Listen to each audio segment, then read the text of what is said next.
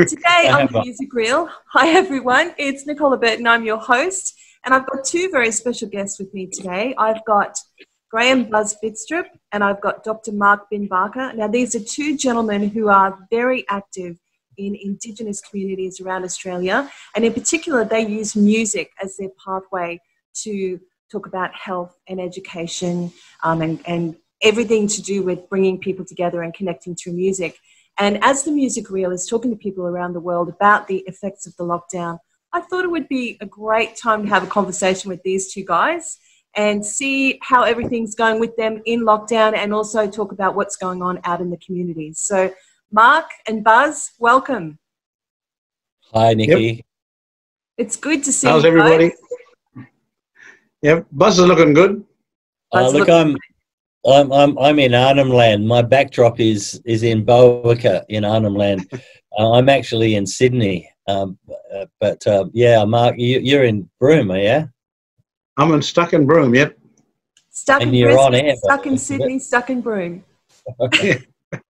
So, okay, let's start with Mark. So at the moment, so those of you who don't know, so Mark is a multi-award winning TV and radio producer. He's a musician, he's an artist manager, he's got a label, he's a comedian, he's a speaker. He pretty much does everything. And his phenomenal show, Mary G, the Queen of the Kimberley, has just, I think that was one thing that struck me when I met you in What Air, just the engagement, the warmth of Mary G as a character. And now Mary G is working with the Western Australian government with you, producing videos for the COVID. Do you want to talk a little bit about that?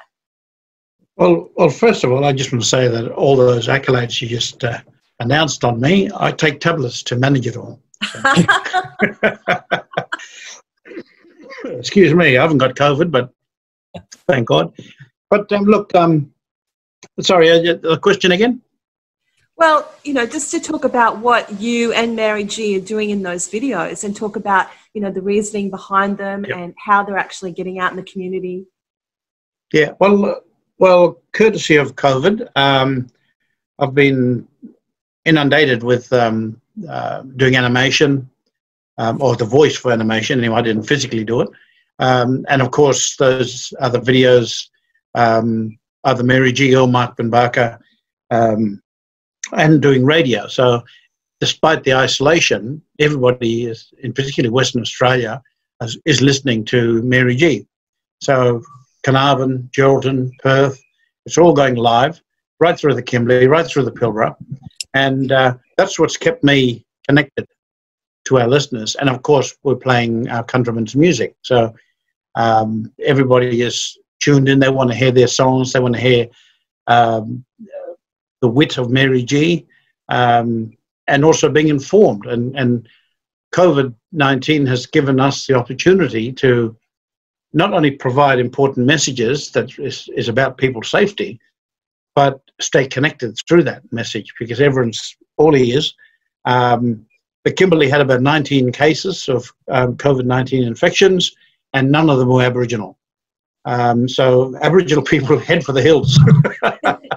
So they did take it seriously, you know, and that's a courtesy of the Kimberley Aboriginal Medical Services Council as well, because they were the first ones to lead the charge to introduce closing boundaries or borders, you know, and the Kimberley was one of the first ones to did it, and the rest of the states all followed them. So I think, yeah, and it wasn't for that, I think it could have been much more serious. Mind you, I haven't heard of much Aboriginal people across the country, so who's been, you know, affected by COVID-19. So Mary G goes live into Cairns, into Townsville, and also streamed on the internet. So every radio station has a streaming element, so people can access it if they don't have access to a radio station. So all of that has kind of allowed me to just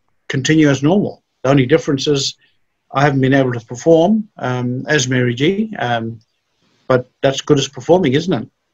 It is, it is. Now, Buzz, yes. a very familiar face in our industry. So you have been obviously producer, writer, speaker, musician for a very, very long time. So what, 4 decades now? And you... Oh, yeah, about that. And you're... Juggler. I'm a juggler. So you're the CEO of the Uncle Jimmy Thumbs Up organisation, and you're using music as a pathway to help the Indigenous communities. You were supposed to be out there when the virus hit. You were about to go out there? Yeah, absolutely. I should be there right now, and I would have been there a bit earlier. I'm in the middle of organising a program in partnership with 2 store groups, which is ALPA and Arnhem Land Progress Association and Outback Stores, for new signage to go into all of the stores. So our signage has been there for 10 years so far. The Uncle Jimmy, thumbs up, good tucker, long life. It's been there for about 10 years. And now we're getting a whole suite of new signage and some signage about, having too much sugar, and adding vegetables to other dishes and recipes and things. So it's a whole thing which would have been happening right now, except it all got closed up. So now it will happen a bit later on this year and into next year. But it's great to know that the communities actually will be opened up again very soon. I heard about June 18, I think. Oh, that's They're going to be opened up again in the Northern Territory anyway. And the people that I'm working with will be able to get out into the communities and start doing this promotional work. And it's all to do with our Good Tucker app, which I know I've spoken about before on your show. So I need to find a little screenshot or something so I can say this is what the Good Tucker app does. But for anyone who's listening, it's very simple. It's just it's goodtucker.com. It's thumbsup.org.au, and you'll find the Good Tucker app, and it's free, and it helps you find healthier food. So that's what we're up to. That's what I'll be up to as soon as I can get back up there again. Great. Well, look, this question is for both of you. So communities are going to start opening up. What do you think is going to change moving forward in terms of communities being able to get together, celebrate, and have music, which is such an important part of the community connection? What do you think will be different? And either of you jump in.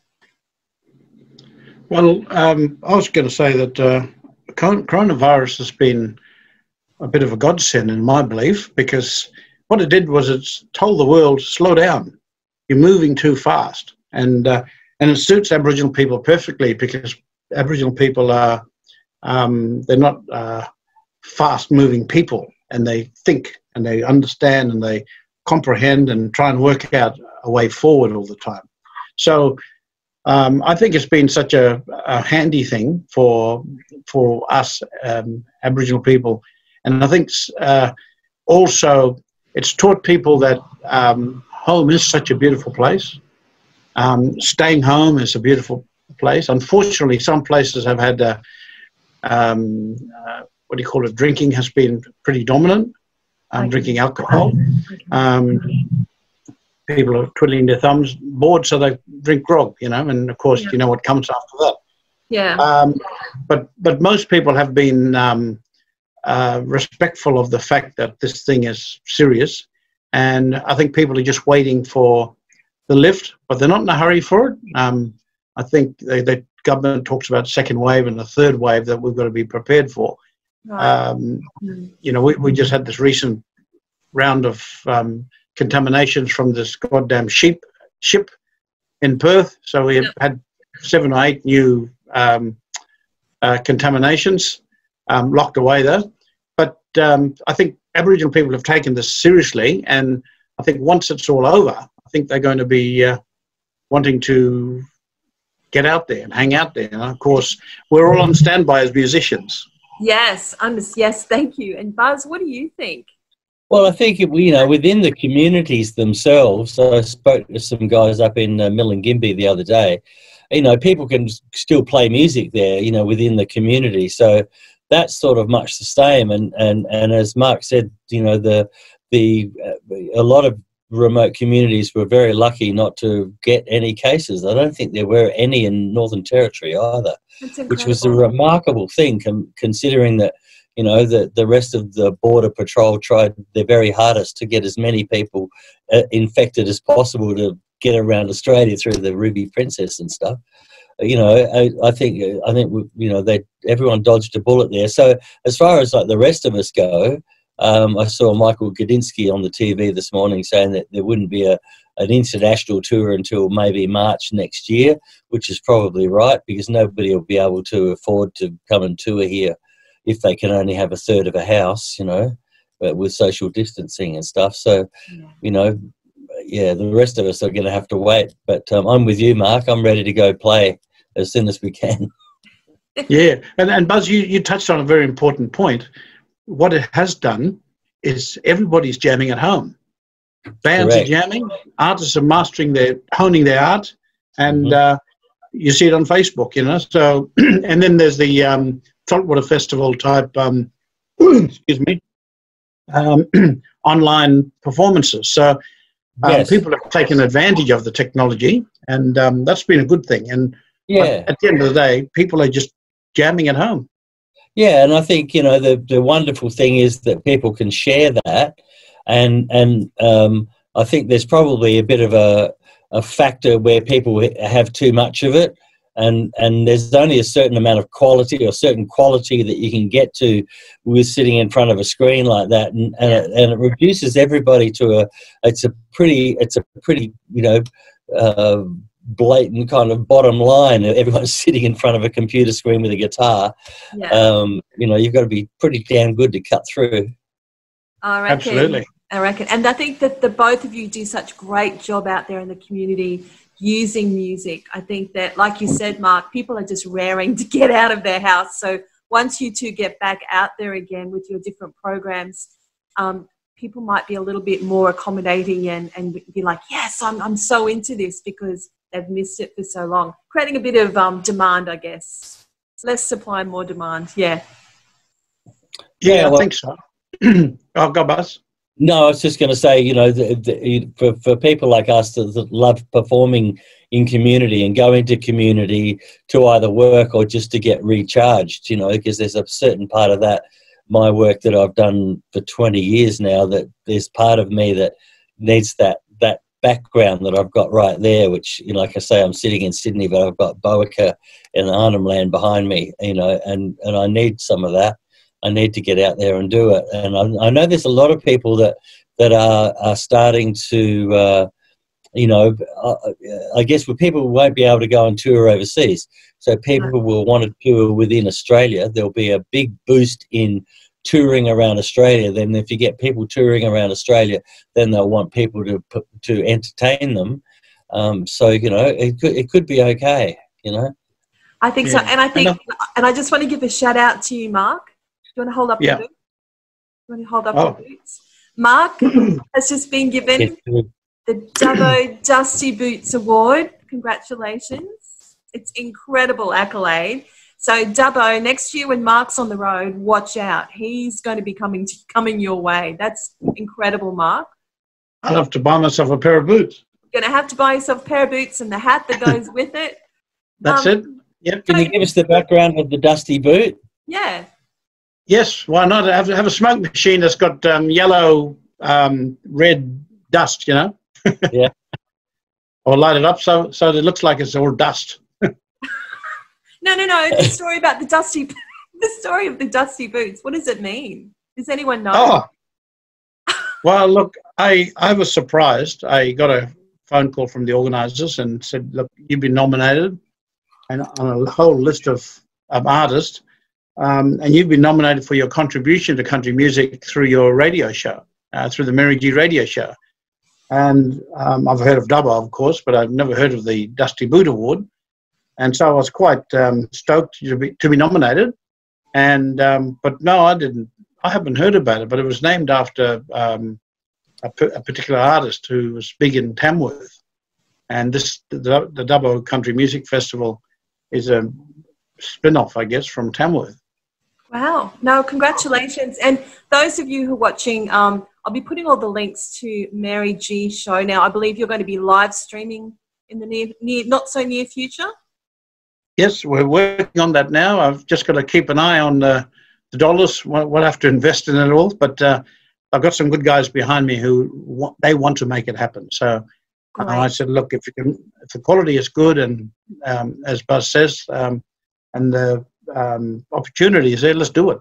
So. Yeah. And everybody else, get this and download the Good Tucker app. I'll put all the details. Oh, you got it. Yeah, because I actually use it. Me too. I think it's great. So I think everyone should download this. And I think let's just stay conscious of the Indigenous communities. You know, it's been challenging for them to be locked down, even though, yes, it's been a great break. And we really look forward to when all the borders are open and you guys can get back on the road, get back to your programs, and keep using music as a pathway to helping people with health and education. Well, one other good thing is I've been stuck in this home studio, so working on some other artists and myself. So yeah, it's disciplined me to stay in the studio. I love it. I love it. Well, look, guys, I'll leave it there. Thank you so much, both of you, for your time. Pleasure. And for Buzz, and everyone, please check out both of their projects. It's well worth it. Anything that supports music in this day and age with all the changes that are facing our industry, it's very well worth it. So thank you once again, boys, and I can't wait to see you next time.